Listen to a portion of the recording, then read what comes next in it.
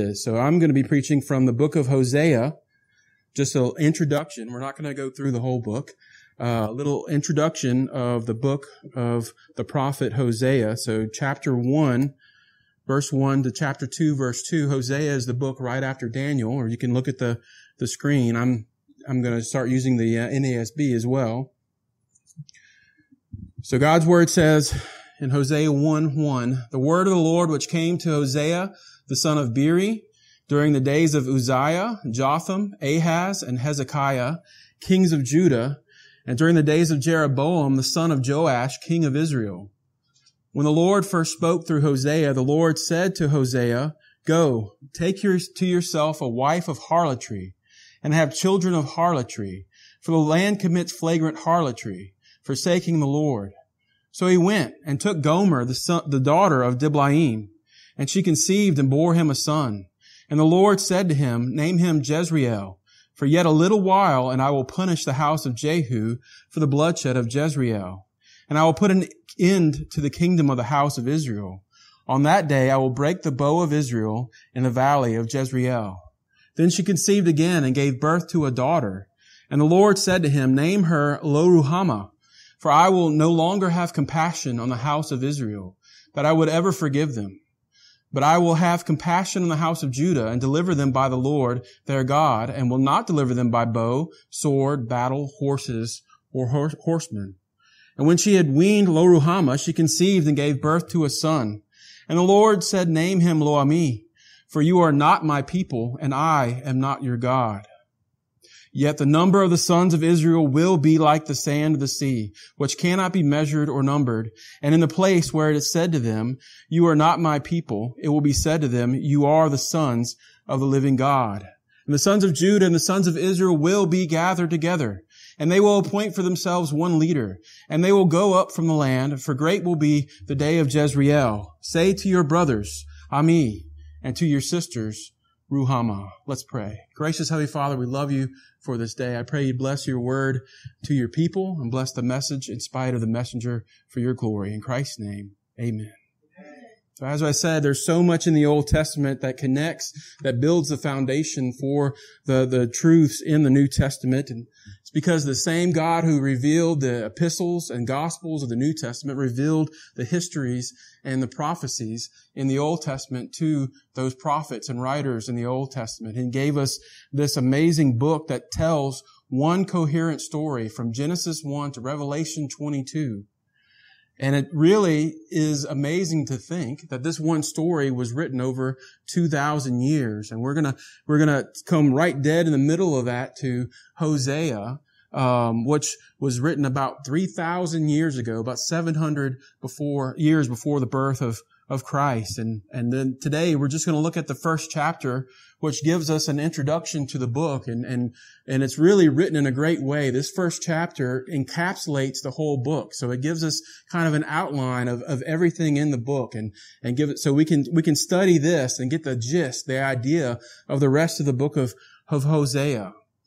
So Hosea was a prophet of God, and he mainly spoke to what was called the northern kingdom of Israel. And sometimes you'll read in the Bible it's called Samaria or Ephraim, and that'll be important later.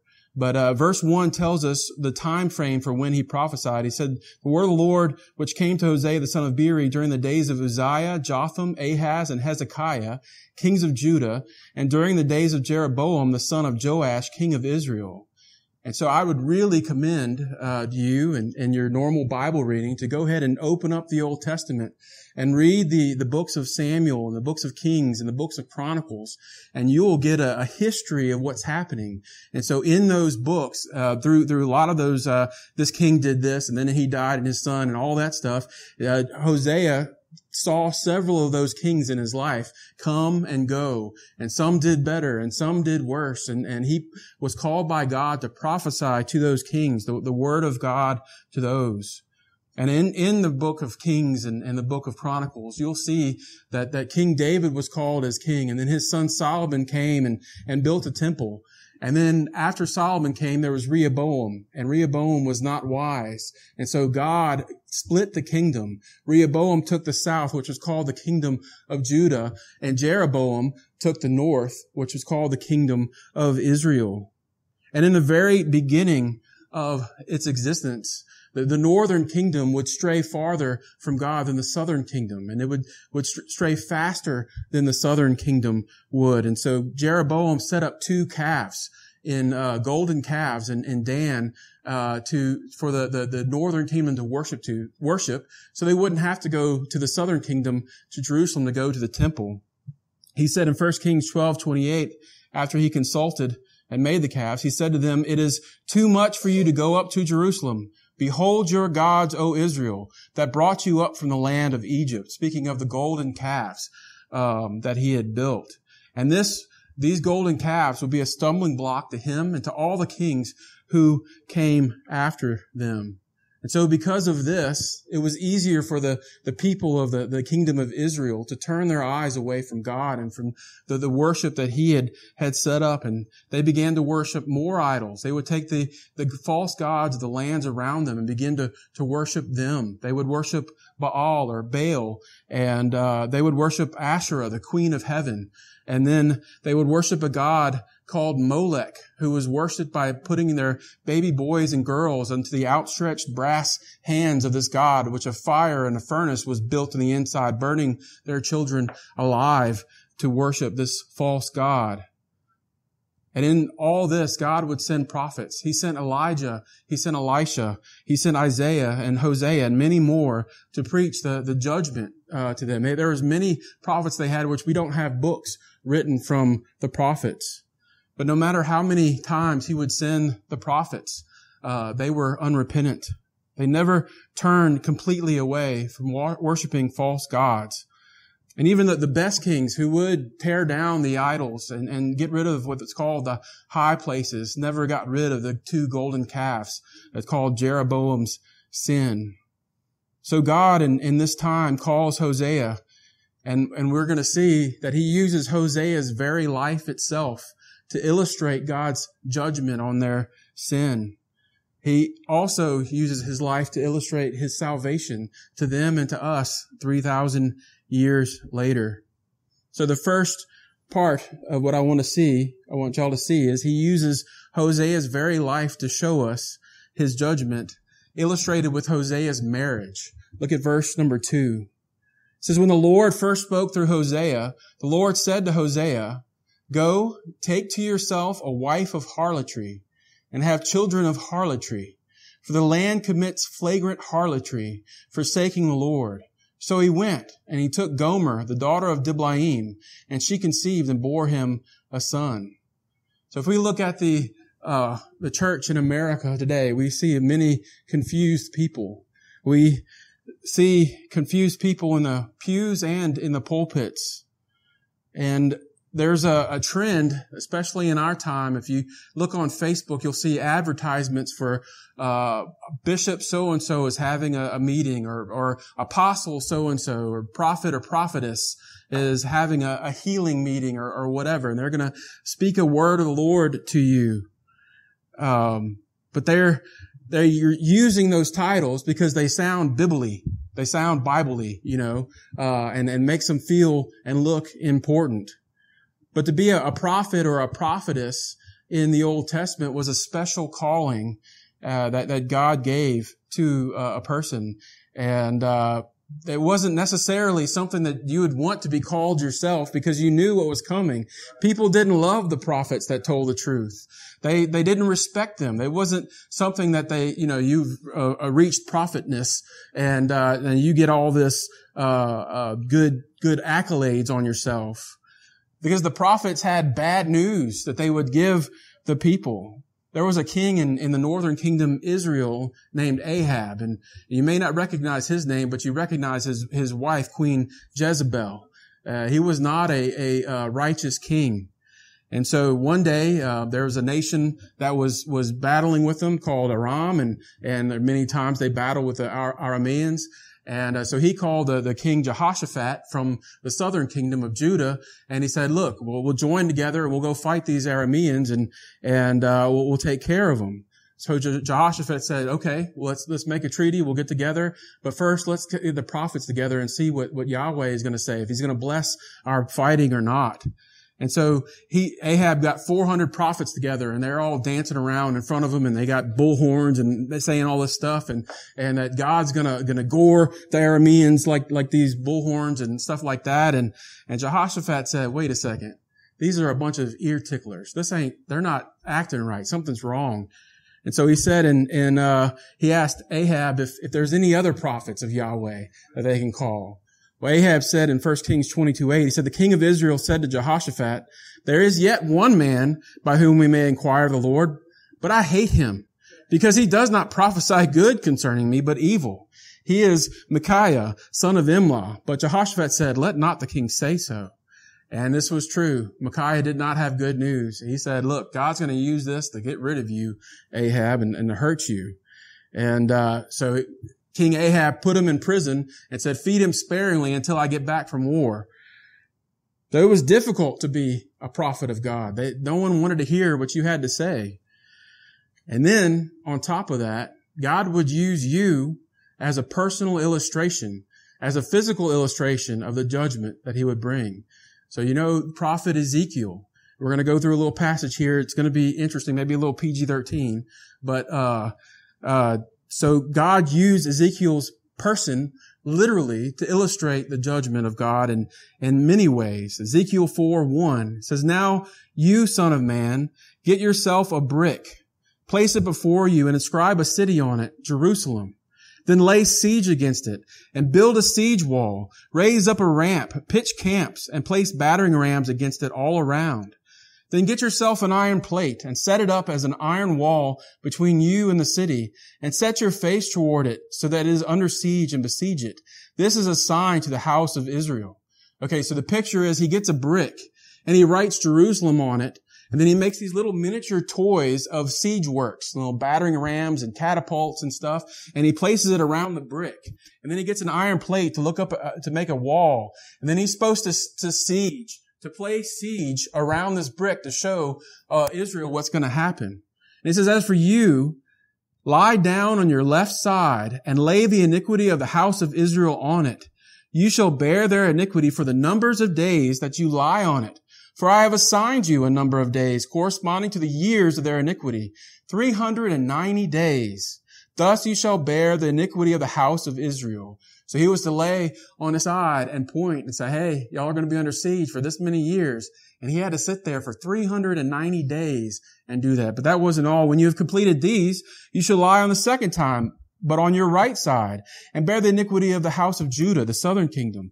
I have assigned it to you for 40 days, a day for each year. Then you shall set your face toward the siege of Jerusalem with your arm bared, and prophesy against it. Now behold, I will put ropes on you, so you cannot turn from one side to the other until you have completed the days of your siege. Can you imagine being a prophet of God? Ezekiel having to sit there for 450 days and point on either side, covered in ropes, as an illustration to what God was going to do. And that wasn't even the worst part of it. We're about to get to the worst part. He told him what he could eat when he was pretending to be under siege. At first, it doesn't sound so bad. Verse 9 of chapter 4 of Ezekiel. But as for you, take wheat and barley, beans, lentils, millet, and spelt. Put them in one vessel and make them into bread for yourself. You shall eat it according to the number of the days that you lie on your side, 390 days. Your food which you shall eat shall be 20 shekels a day by weight. You shall eat it from time to time. The water you drink shall be the sixth part of a hin. By measure, you shall drink it from time to time. He wanted to illustrate that there was going to be a famine. Food was going to be scarce. So they could only eat this little bit of bread and drink this little bit of water. You shall eat it as a barley cake, having baked it in their sight over human dung. Then the Lord said, thus will the sons of Israel eat their bread unclean among the nations, where I will banish them. But then Ezekiel said, Ah, Lord God, Behold, I have never been defiled from my youth until now. I have never eaten what died of itself or was torn by beasts, nor has any unclean meat ever entered my mouth. And then he has mercy and he says, okay, see, I will give you cow's dung in place of human dung over what you will prepare your bread. So if these charlatans today that you see on Facebook knew what it meant to be a prophet of God, to go live in the wilderness and eat locusts and honey, to eat meals for 450 days cooked over cow dung because God was merciful and didn't make you do it over human dung, do you think they'd want to be a prophet or a prophetess? No, it's not easy. And they had bad news to give. And so it was with Hosea. He wasn't called to do what Ezekiel was called to do, to illustrate God's coming judgment.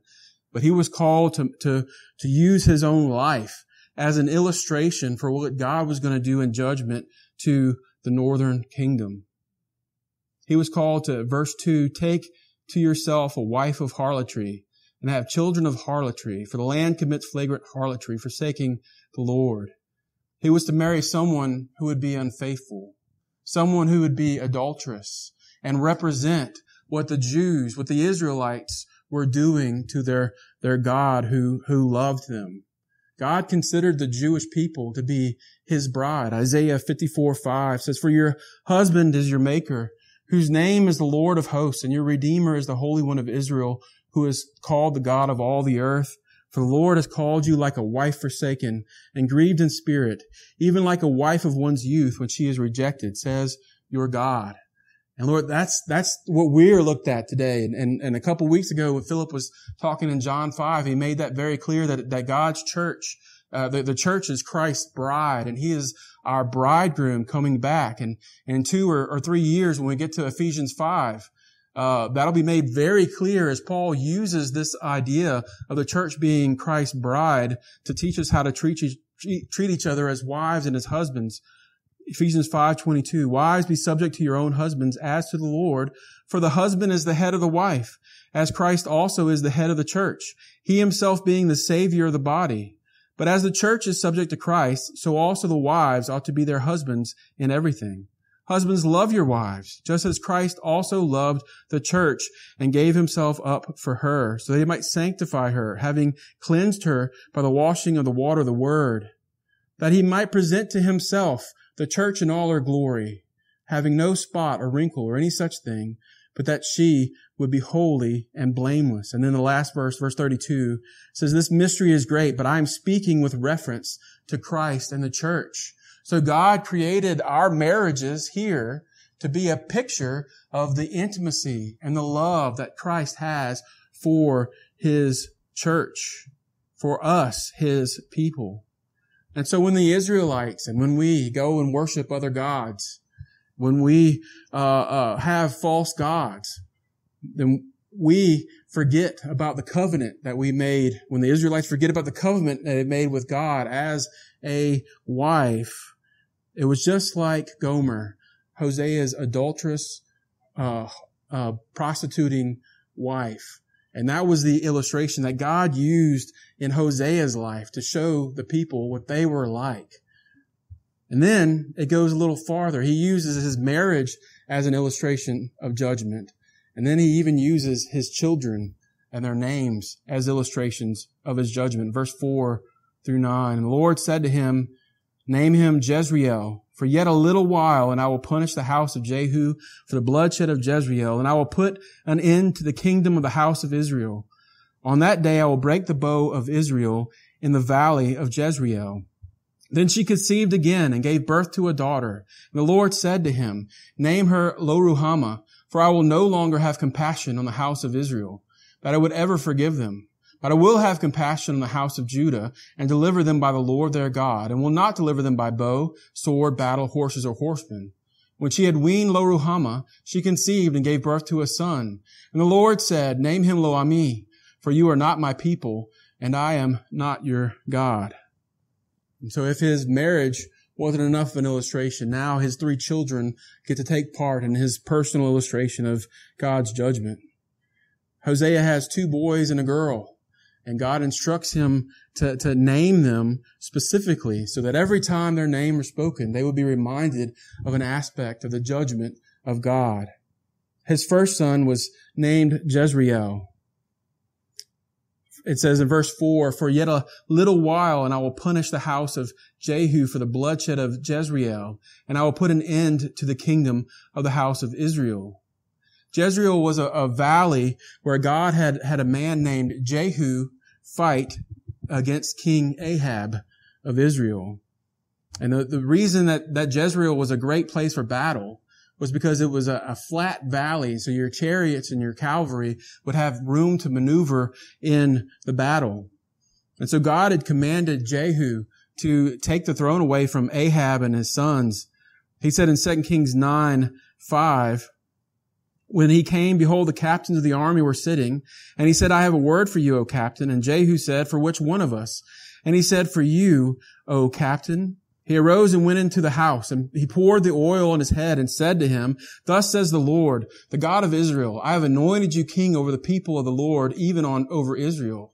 You shall strike the house of Ahab your master, that I may avenge the blood of my servants, the prophets, and the blood of all the servants of the Lord at the hand of Jezebel. For the whole house of Ahab shall perish, and I will cut off from Ahab every male person, both bond and free in Israel. I will make the house of Ahab like the house of Jeroboam, the son of Nebat, and like the house of Baasha, the son of Ahijah. The dog shall eat Jezebel in the territory of Jezreel, and none shall bury her.' Then he opened the door and fled." So he is anointed to be the next king of Israel. And in order to do this, he is called to kill King Ahab in battle. And that happens. And so he becomes king. And when he becomes king, he tricks the worshipers of Baal, all these idol worshipers, and he gets them together. 2 Kings 10:18, it says, "Then Jehu gathered all the people and said to them, 'Ahab served Baal a little.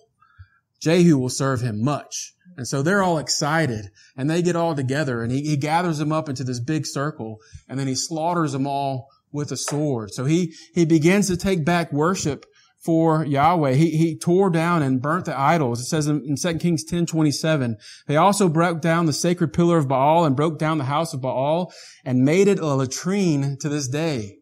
So it starts off good with old Jehu there.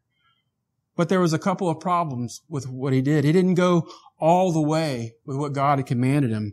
Outwardly, it looked like he was doing good, but he didn't do it all the way. 2 Kings 10:29, "However, as for the sins of Jeroboam, the sons of Nebat, which he made Israel sin, from these Jehu did not depart, even the golden calves that were at Bethel and that were at Dan." He left those golden calves up that the Israelites would go and worship instead of at the temple in Jerusalem.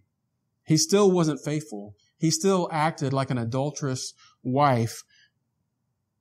So God uses Hosea's firstborn son. He named him Jezreel to remind them of why they were going to be judged. And then they have a daughter, and they name her Lo-Ruhamah. The name Lo-Ruhamah means no pity, no compassion, no mercy. Verse 6 of chapter 1. "Then she conceived again and gave birth to a daughter, and the Lord said to him, 'Name her Lo-Ruhamah, for I will no longer have compassion on the house of Israel, that I would ever forgive them.'" The whole succession of leadership of Israel was marked by sin and idolatry, but God was merciful. He protected them many times in battle. He gave them success. He sent them prophets to tell them His will and His word, but they still turned away and followed after idols. They disregarded God completely at times, and others, like Jehu, just paid lip service to what he told them to do. So 2 Kings 17 tells of the last king of Israel and how they became conquered by Assyria. 2 Kings 17:1, "In the 12th year of King Ahaz, king of Judah, Hosea, the son of Elah, became king over Israel and Samaria and reigned 9 years. He did evil in the sight of the Lord, only not as the kings of Israel who were before him. Shalmaneser, king of Assyria, came up against him, and Hosea became his servant and paid him tribute. But the king of Assyria found conspiracy in Hosea, and who had sent messengers to So, king of Egypt, and had offered no tribute to the king of Assyria, as he had done year by year. So the king of Assyria shut him up and bound him in prison. Then the king of Assyria invaded the whole land and went up to Samaria and besieged it 3 years. In the 9th year of Hosea, the king of Assyria captured Samaria and carried Israel away into exile and settled them in Halah and Habor on the river of Gozan and in the cities of the Medes. There was no mercy, no pity, no compassion on Israel when God sent the Assyrian king to judge them and take them into exile. Judah was not so. The southern kingdom, God would have compassion on them, and he said that in verse number 7, but I will have compassion on the house of Judah, and that he would deliver them by bow, sword, battle, he would deliver them himself without bow, sword, battle, or horses or horsemen. Now, I want you to picture this, especially those of you that have children, that God calls you to name your daughter no mercy, no pity, no compassion. Hey, no compassion, come here. Every single time you'd call her, you'd be reminded of the judgment of God. Every special occasion, every birthday, every holiday, every feast, you would be reminded that God was going to have no pity, no mercy on Israel, the northern kingdom. And then they have another son, and the same thing. God uses his name to pronounce judgment. He calls him Lo Ami, which means not a people. Hosea verses 8 and 9. When she had weaned Lo Ruhamah, no mercy, she conceived and gave birth to a son. And the Lord said, name him Lo Ami, for you are not my people, and I am not your God. Again, imagine every instance of calling your son's name. Not my people. Come here. I'm not going to be your God. Come see. It was a built-in progression to these names. Jezreel showing why they would be judged.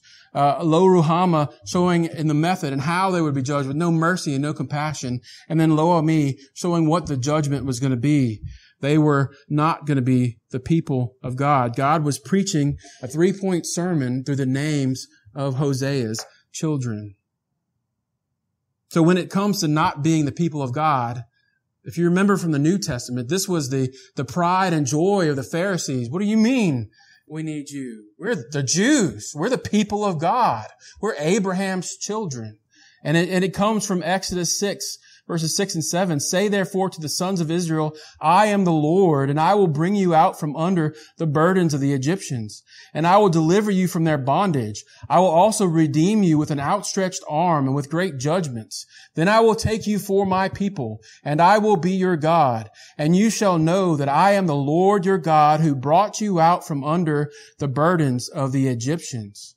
This was the reason that they existed at all. But by the way, remember when Jeroboam set up the calves, he said, behold these calves, these are the gods that brought you out of the land of Egypt. They've already said, you're not my God, we're not your people, to Yahweh. But God, as taking them as their people, He called them out of nothing.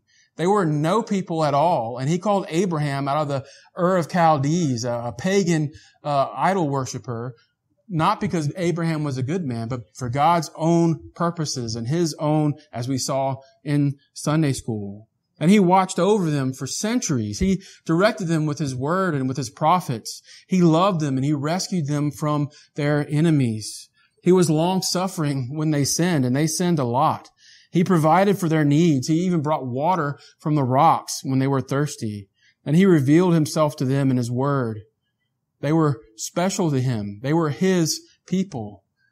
But even though they were His people from that point in Exodus 6, when Moses repeated the words of God to them, their whole history was one of sin and rebellion. Every step of the way in the wilderness, they complained and grumbled and didn't believe and turned away from God. And now it has gotten so bad that they even take their babies and burn them for a false god and an idol, and passing their children through the fire. God had designed them to be a shining jewel to the world of who God is and what He has done for His people. But they turned their backs on them. They squandered it and went to dumb and blind and deaf pieces of rock and wood and gold. God would judge them, and when they was done judging them, there would be no nation. Look at 2 Kings 17:7. Now this came about because the sons of Israel had sinned against the Lord their God, who had brought them up from the land of Egypt, from under the hand of Pharaoh, king of Egypt, and they had feared other gods and walked in the customs of the nations whom the Lord had driven out before the sons of Israel, and in the customs of the kings of Israel, which they had introduced. The sons of Israel did things secretly, which were not right against the Lord their God. Moreover, they built for themselves high places in all their towns, from watchtower to fortified city. They set for themselves sacred pillars and asherim on every high hill and under every green tree. And there they burned incense in all the high places as the nations did, which the Lord had carried away to exile before them. And they did evil things, provoking the Lord. They served idols, concerning which the Lord had said to them, "You shall not do this thing." Yet the Lord warned Israel and Judah through all His prophets and every seer, saying, "Turn from your evil ways and keep my commandments, my statutes, according to all the law which I commanded your fathers, and which I sent to you through my servants the prophets." However, they did not listen, but stiffened their neck, like their fathers, who did not believe in the Lord their God. They rejected His statutes and His covenant which He made with their fathers, and His warnings with which He warned them. And they followed vanity, and became vain, and went after the nations which surrounded them, concerning which the Lord had commanded them not to do like them. They forsook all the commandments of the Lord their God, and made for themselves molten images, even 2 calves, and made an Asherah, and worshipped all the hosts of heaven, and served Baal. Then they made their sons and their daughters pass through the fire and practiced divination and enchantments and sold themselves to do evil in the sight of the Lord, provoking Him. So the Lord was very angry with Israel and removed them from His sight. None was left except the tribe of Judah. God would have them devastated by the Assyrians, taken into exile away from their land, and then they would be replaced by what was later known as the Samaritans. But that wouldn't be the end. There's one more part to God's 3-point sermon. He didn't leave them without hope. He used His marriage to illustrate His judgment. He used the names of His kids to illustrate His judgment. But then He shows His salvation through what's going to happen in the future. Verse number 10. Yet the number of the sons of Israel will be like the sand of the sea, which cannot be measured or numbered.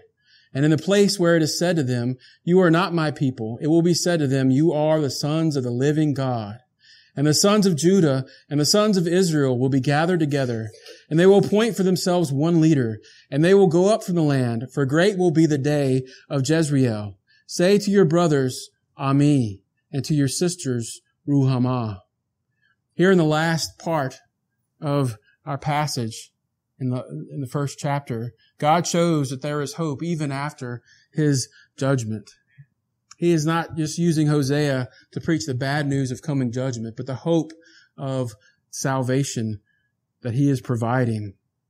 And this is the theme of the book. If you go through the rest of His proclamations in the book of Hosea, he shows them that, hey, you're sinning. Hey, God's going to judge you. But hey, God's making a promise of salvation to come afterwards over and over again.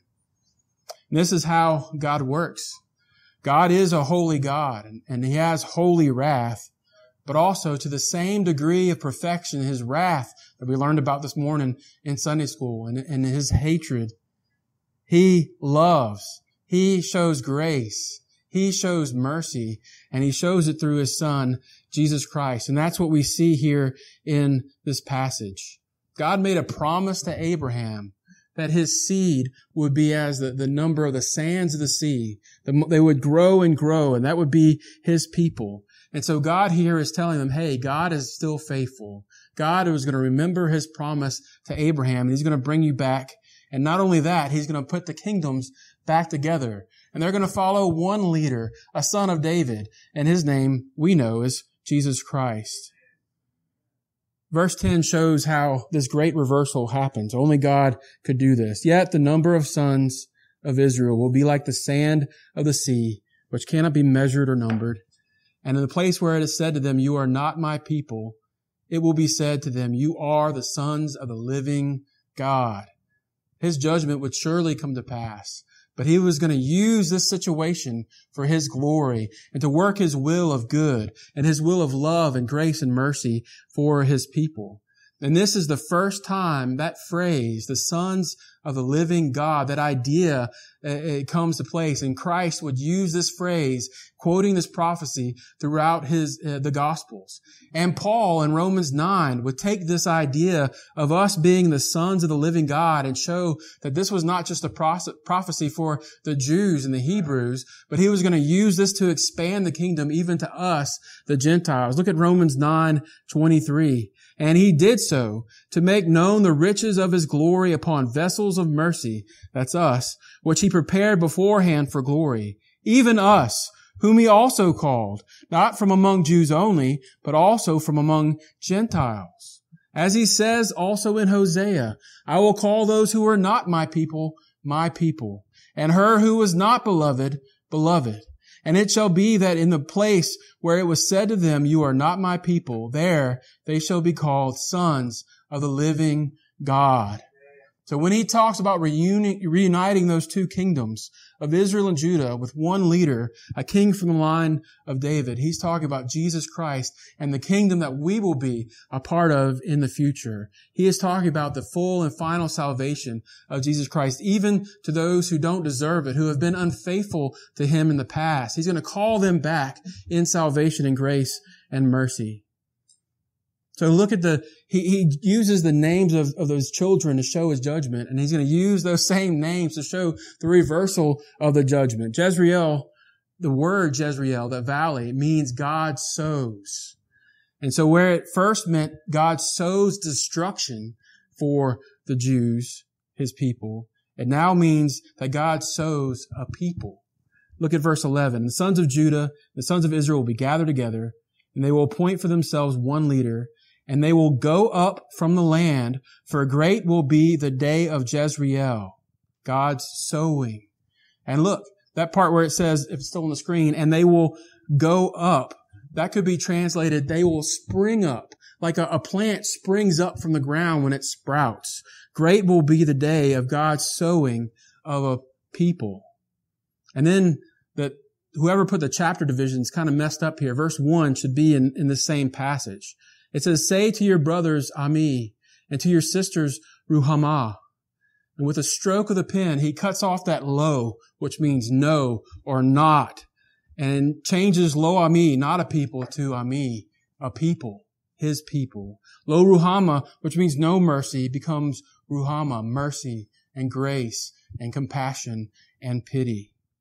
So he uses his names, his names of his children, again, to show his mercy and his grace, his compassion, that we will be his people again, and that he will sow us and will spring up out of the ground in glory, in his glory, and that he will have mercy on us. Praise God.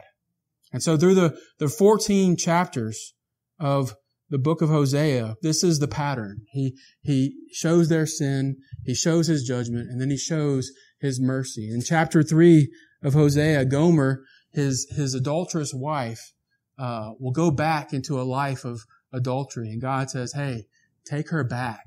This is what they're doing. They have left me, and I will take them back. And this shows his mercy on us, even as Christians. God's people will be his bride for all of eternity. We are all Gomers. That is who we are. He has saved us out of a life of sin. And we're constantly tempted to return, just like Gomer did. But he is gracious and merciful. We are now Ami. He is now Ruhamah on us, mercy on us. And we look around at our world, and we're talking about persecution this morning and our freedom. And you know, at least 13 people, Christians a day, are killed around the world for their faith. And that waxes and wanes throughout all of our lives. And God is showing his judgment to the world as they turn their back on his truth and his gospel. And through this time, We remember because of His great salvation that He has called us to be His bride. His church is His bride.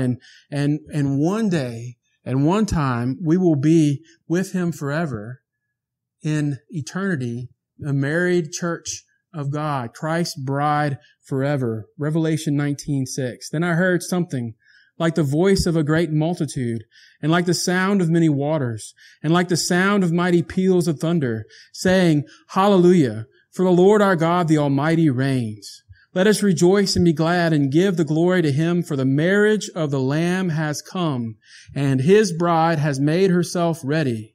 It was given to her to clothe herself in fine linen, bright and clean, for the fine linen is the righteous acts of the saints.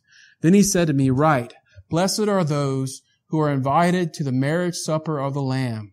And He said to me, These are true words of God. Brothers and sisters, we are the bride of Christ. And no matter what happens in this life, how many times we're pulled away from the faith and become unfaithful, God is faithful to keep us, to call us back in mercy, to be His people. And one day we'll be in His presence, His people forever. In the marriage supper of the Lamb, we will enjoy that truth and His salvation forever, no matter what has happened here. And this is the message we bring. We bring a message of judgment. Like Hosea, we know the problems of the world. We know the sin of the people around us. We call them to the judgment of God and say, hey, God is coming. He is a holy and just God, and His wrath will be poured out on all who sin against Him. But we also say, hey, there is grace and mercy to everyone who turns from their sin and faces Christ, and who's opening His arms in mercy and grace to make them His people too. And that is where we are at today. So we look forward to this time, and we know now where we're at, so we can and learn and praise God, not only that we would deserve judgment, that He will be faithful and just in His wrath and His holy justice to bring judgment to all who deserve it, except those who He has given salvation and grace and mercy for. Praise the Lord for the message of Hosea. I hope that opens your eyes to some of the truths. And as you read the New Testament, he's quoted often. God bless you and thank you. Let's pray. Gracious Heavenly Father, we love You and thank You for Your message of mercy and grace in the book of Hosea. I pray that You'd bless Your word to our ears, and may we go out and preach like Hosea did to those around us for Your glory and Your honor alone. In Christ's name, amen. Amen.